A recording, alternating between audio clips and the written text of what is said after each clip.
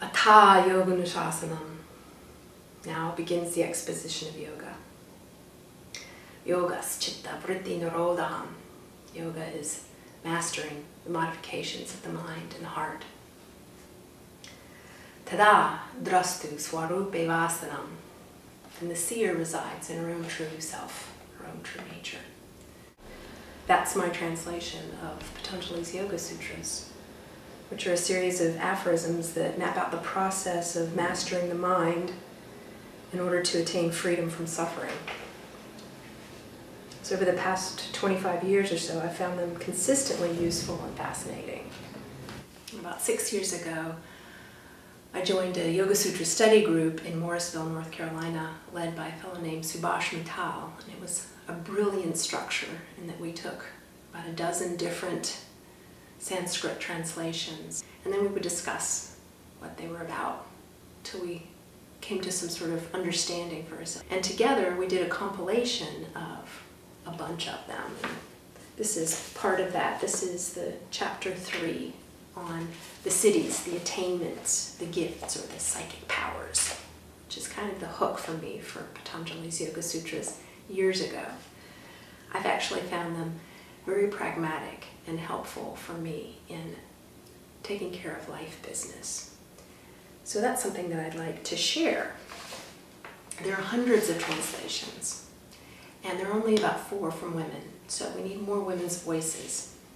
I bring about 40 years of yoga and meditation practice to my study of the sutras. And I grew up in the middle of the second wave of feminism, and I spent almost 10 years living in a yoga ashram. So that's the perspective that I bring, which is different from a lot of the classic translations, which come from a very Vedic perspective and embody some gendered oppression. And from my perspective, I can see through it and around that. So the whole purpose of the Yoga Sutras is to bring greater freedom in the mind and the heart. And the Yoga Sutras are a map to the processes of finding that freedom. So that's compelling to share. The desire to share that is compelling. So with your help, I would like to publish my translation of the Yoga Sutras. These are the first 3 chapters of Patanjali's Yoga Sutras, and this is what I would like to offer as rewards. The goal of the Kickstarter is to self-publish Patanjali's Yoga Sutras.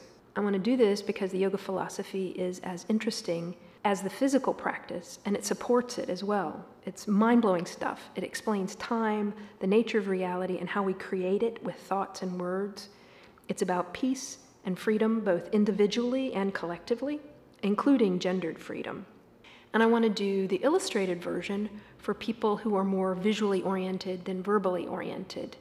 I think it'd be super fun and would help people access the material.